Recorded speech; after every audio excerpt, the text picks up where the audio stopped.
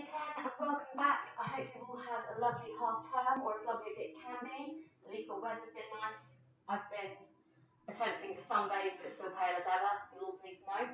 So today we are back to literature and we're focusing on the poem called Bayonet, which you can find on page 36 of your anthologies. Now 10b1, I think you might have done this with Miss Spires, but I thought it wouldn't hurt to go over it anyway, and then both my year 10 groups are kind of on the same literature thing, which makes a lot more sense. So always good to get a second perspective, so please still watch the video, still do the work, add your annotations. If you don't have your anthology with you, please don't worry. It does mean though that you might have to copy up the poem. Sad times, but it's a necessary evil because you're going to need this information for next year. So we're going to explore this delightful image I'll be right first to kind of really get into the poem, English teachers. Then I'm going to give you a bit of context. I'll read you the poem, we'll spend a lot of time analysing it, and then I'll give you some consolidation tasks to do. All of these resources are available on both schools and teams, and because we all hate class notebook, I would like you to submit your work to the assignment section of teams because it makes a lot more sense for everyone and it's far more intuitive. And I can't cope with class notebook, it's hideous, hate it. So, that is today's plan. So, our big question, if you will, is does the soldier act like a human being, or are they more like a machine in a cog, or a cog in a machine? Half-term brain. So, some keywords you might want to think about is war, disastrous, patriotic, heroism, sacrifice, bayonet, blank verse, enjambment, c'est jura. If you're not sure of any of those words, Google them. You have all the time. So, look at this image. Your kind of starter task, if you will, rather than doing a weekly retrieval quiz, is, in your opinion, which words best summarise this painting? And what sort of ideas, big ideas, are being explored in it? How would you describe the style? And what do you think today's poem will be about? So those of you that have already had a look at it, you might be better placed to answer these questions. But effectively, what I would just like you to do is summarise this picture in 3 words. What does it make you think, and how can it link to the poem? So pause now if you have to. Right. So a bit about the context. If you've got your anthologies, you'll see there's quite a bit of space around the poem because it's only 3 stanzas long. So I would jot some of this information down kind of around the outside, maybe in the bottom corner, something like that. So it's written by Ted Hughes and it's about World War I. Even though Ted Hughes didn't live then, he still wanted to explore it because his father was in the war, and Ted Hughes kind of saw the effects of war on his father. Obviously now we recognise that as potential post-traumatic stress disorder, PTSD, but back then mental health wasn't talked about as it is now. So Hughes grew up in Yorkshire, which lost a lot of young men to the war, and he said that even when he was writing, at the time of him writing this poem, the community still felt lost. And he was inspired by the poetry of Wilfred Owen. He's the guy that wrote Exposure. And that's kind of why he decided to write this poem. So I've emboldened the key points there. I would like you to jot them down. You do not need to write down everything. So pause it here if you need to. Okay, so this is the poem, which I'll read to you like it's story time. If you're someone that doesn't have your anthology, you might want to take this opportunity to write down those stanzas and obviously leave space around it so you can annotate. So suddenly he awoke and was running, roaring raw-seamed hot khaki, his sweat heavy, stumbling across a field of clods towards a green hedge that dazzled with rifle fire, hearing bullets smacking the belly out of the air. He lugged a rifle numb as a smashed arm, the patriotic tear that had brimmed in his eyes sweating like molten iron from the centre of his chest. In bewilderment then, he almost stopped. And what cold clockwork of the stars and the nations was he the hand pointing that second? He was running like a man who's jumped up in the dark and runs, listening between his footfalls for the reason of his running, and his foot hung like a statue tree in mid-stride. Then the shot slashed furrows struck a yellow hair that rolled like a flame and crawled in a threshing circle, its mouth wide open, silent, its eyes standing out. He plunged past with his bayonet towards the green hedge. King, honour, human dignity, etc. dropped like luxuries in a yelling alarm to get out of that blue crackling air his terrors touchy dynamite. So that's our poem. we're going to explore each stanza in quite a bit of detail. So pause it here if you need to copy it down. Okay, stanza 1. So, the first thing, top left, this poem opens in media res, which means it's right in the middle of things. And I'd like you to annotate why you think Hughes chose to open his poem like this.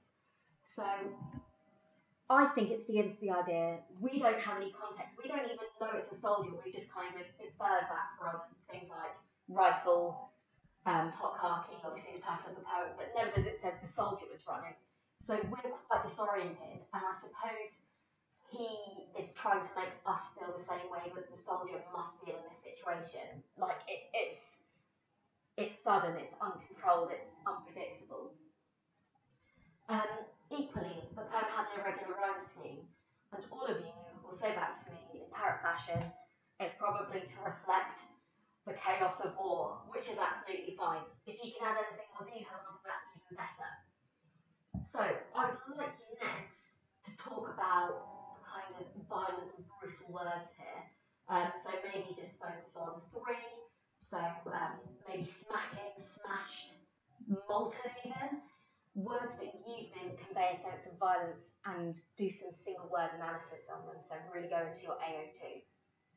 I've just realised I'm talking really fast and you might want to talk in between each box. Sorry, I'll pause from now on. Okay, so next thing, any language devices. So alliteration, personification, metaphor. I'm not going to kind of point them all out to you because I think I've done loads of that. Equally, I'd rather spend the time talking to you about the meaning of the lines rather than techniques. The examples are constantly saying, yeah, it's great if you can feature spot and say this is a simile, but if you can't say the effect of it, it's a waste of time. So that's why we're focusing on the meaning. Okay. The next thing I want you to think about is why Hughes decides to mention that the hedge is green. What we'll see a lot in war poetry is that poets don't just focus on the effects of war on man or on a community. It's also the devastating effects of war on nature as well. And we see a lot of natural imagery in this poem. So if you're feeling snazzy, you might want to have a look through and highlight anything in the semantic field of nature and maybe juxtapose that with the semantic field of war and how the two are kind of conflicting like that. So pause it now. And here, how does Hughes dehumanise the soldier in the last line? And you've got this simile, sweating like water line from the centre of his chest. It almost makes him sound robotic. As I said earlier, like he's a cog in part of the machine. And I suppose Hughes is really pointing out the anonymity of the soldier. We don't know his name, we don't know anything about him. He's almost cannon fodder. He knows his role, and so many of the soldiers felt that way. And on reflection, we kind of see that as well. Pause it if you need to. Okay, the poem is in free verse, so quite similar to this idea of an irregular rhythm. I suppose he's doing that to highlight the curse of war, but also the fast pace of it as well.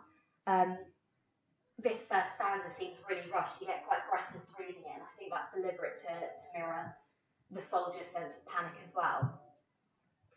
And here, how does Hughes make the poem a microcosm for all the soldier's experiences? So which word in particular? And that, a microcosm is almost like a tiny example of something that's on a wider scale. So this is just one soldier, but Hughes is talking about all soldiers here. I wonder if it's this idea of khaki, how you identify the soldiers and how, again, they're anonymised, they don't have individual identities. You might disagree, which is absolutely fine. But those are the things I would like you to annotate for stanza 1. You might notice some other things which is absolutely fine. In fact, I encourage it, but at the bare minimum, you should have this sort of stuff written down. So pause it here if you need to, make those annotations, and then press play again when you're ready. Okay, stanza 2. This it reflects a change of pace here. Everything slows down. It's almost a moment of quiet reflection in all the carnage. And And the poet uses enjambment quite extensively, so the line is running over, there's no end stops. And I suppose it's almost to mimic that dreamlike state where he's having the luxury of this moment in time to consider things internally. And Hughes emphasises this with the use of a dash. It forces us to pause, so if you read it aloud, you're forced to stop as well. And it makes us reflect too. And Hughes also uses a rhetorical question here to show that the soldier is kind of uncertain as to why he's running. And I suppose what Hughes is aiming at is not only does the soldier not really necessarily understand the point of war, but maybe Hughes is making a comment on the futility of war as a whole, its pointlessness. And again, you've got Seizure, so a pause after mid-stride. So it kind of takes us back to media where it's like he's back into the action. So the rest of the stanza is a pause. He's kind of presented as this rational, intelligent man, wondering how he got to this point in his life, but then he has no more time to think because he's back into the action. And the sibilance is used here to try to mimic the sound of bullets rushing through the air. And finally, oh no, not finally. How does metaphor of stars and nations create a sense of authority? And you've got celestial imagery, so that's just imagery to do with stars and things like that. And I suppose it kind of demonstrates that the soldier feels like he has no control of this situation. And it's almost linking to the idea of fate, like he will die at some point. He has no control, but also Hughes could maybe be criticising, like Owen, considering he was the inspiration for all of this, criticising the people at home, the politicians, the armchair patriots, making all the decisions, but not actually getting involved themselves, which is why they're cold, they don't really understand. And then what does statuary mean? Google it if you're not sure, and then think about what he is suggesting. How does it give us the idea that this is somehow forced? Okay, pause it here if you have to. Okay, final stanza, back into the action. And we've got this verb threshing, so called in a threshing circle. So a threshing circle is, if you've ever seen a field, it's when the field produce, what's that called? Crops? When the crops have been like flattened in a circle. So again, you've got this agricultural imagery, Hughes highlighting a conflict between nature and war and the devastating effects of war on nature. So again, you've got that agricultural imagery. And again, reminding us of the green hedge, so nature yet again. And then I'd like to think about what could the yellow hair be symbolic of. And I suppose you've got obviously nature, but also this kind of vulnerable, innocent animal that isn't able to voice its concerns, isn't able to voice its terror, kind of like the soldier in the poem. We kind of see it as quite innocent, certainly very vulnerable. And then you've got the mood of extreme terror. It's almost quite disturbing imagery. Like the yellow hair is rolling like a flame, it's crawling, its mouth wide open, silent, its eyes standing out. It's quite graphic, and it's meant to make us feel uncomfortable because that's how soldiers feeling too. He's talking about a hair, but really he could be talking about any of these soldiers, any of these young boys that have been sent to war. And again, you've got the idea of the futility of war, the pointlessness of it. Which links to this next point. So what's the soldier feeling when he says king, honour, human dignity, etc.? Is it panic, is it fear, is it frustration? Why is the soldier suddenly dismissive of these things? So king, honour, human dignity, etc. And this word here really diminishes the rest, like it's suddenly meaningless because he's just trying to survive. He's forgotten the point of why he's there, the ultimate cause. It's meaningless because his life is on the line now. And then here, what's the last line suggesting about soldiers' emotions? So, his terror is touchy dynamite. So, is it that he's angry at being roped into it? Is it that he can't contain his emotions anymore?